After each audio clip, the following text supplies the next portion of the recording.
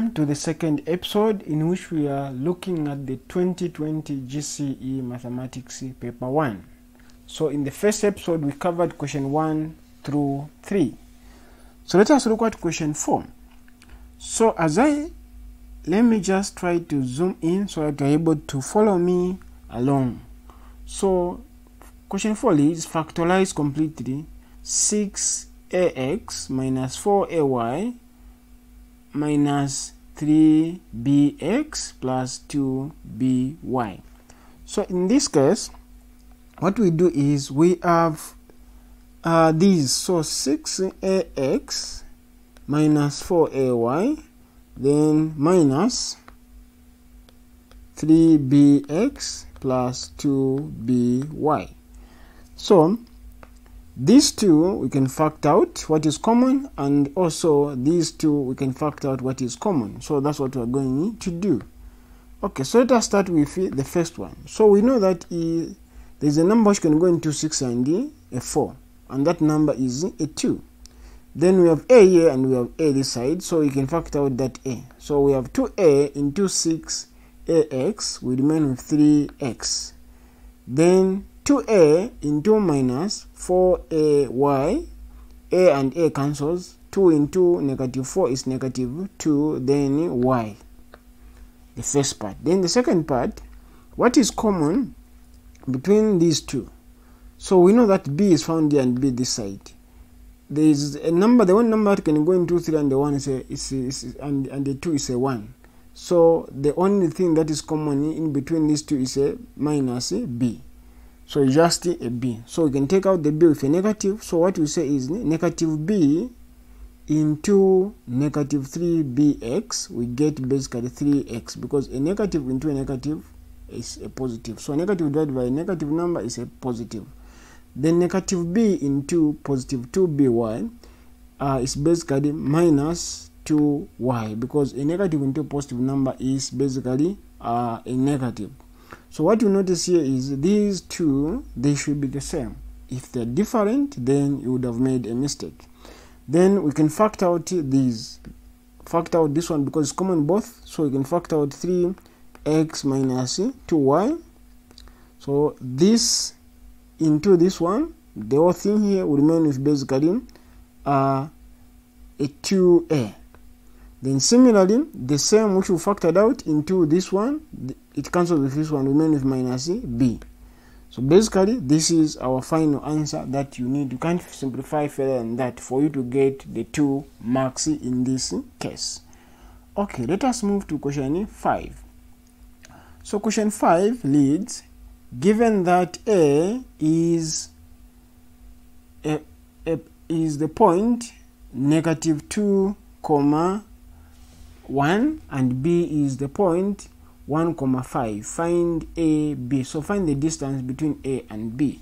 So the distance basically ab, distance ab in this case is given by, so you find the difference, the change in the y1 minus y2 minus y1, then you square that, then plus basically x2 minus x1, then you square, then you find the square root of this, and that's it, the difference. So basically we have 2 points, point A, then point B. So what you are saying is, what is the distance? So the distance is measured by the change in the y-axis and the change in the x-axis.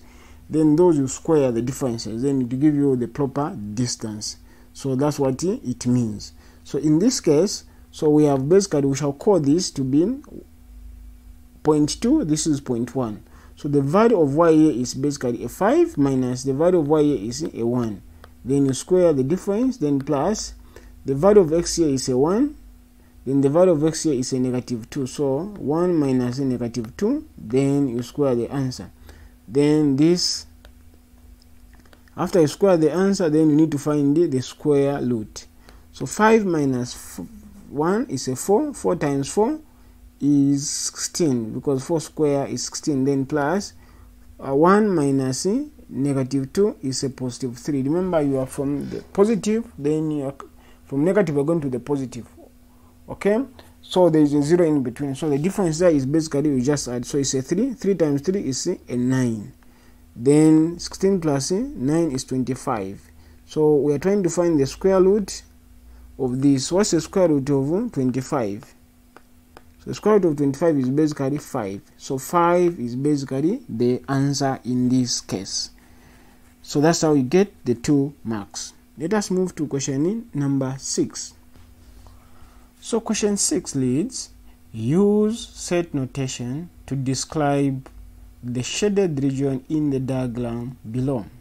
So what you are going to notice here in this case, we have this set, and this set is coming from Q intersection R.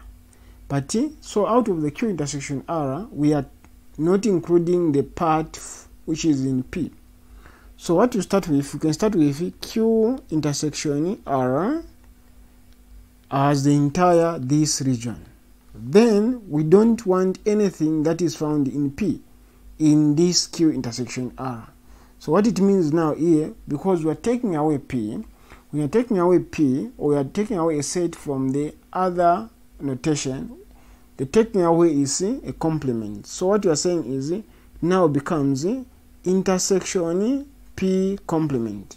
So what you are saying is whatever is found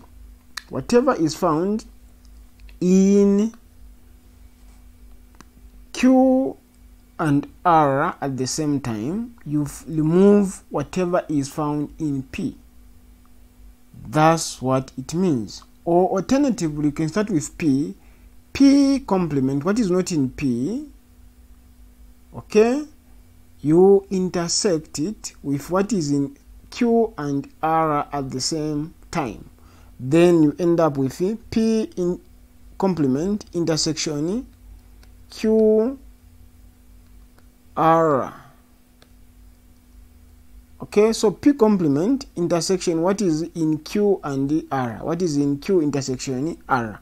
That's what it means. So either of these two are correct. It doesn't matter how you write it, but all of them, they are correct. Whether you start with P or you still end up with the same answer. So basically, this is how you answer question 6 to get the 2 marks.